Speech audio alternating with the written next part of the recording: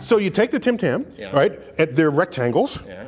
So you bite off a little bit of one corner of the rectangle, then you go to the hypotenuse down to the other corner. Yeah. So in other words, there's your rectangle. You don't go from this to that corner. You go that corner down to that corner and bite off diagonal. You go bite off that other little corner, and now that becomes a straw through which air can pass.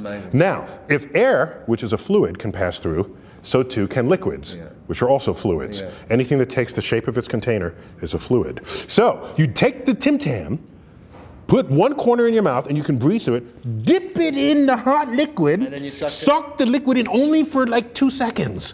And what happens is the hot liquid renders the middle of the Tim Tam molten. And then when you bite it, it just dissolves explosively on your tongue.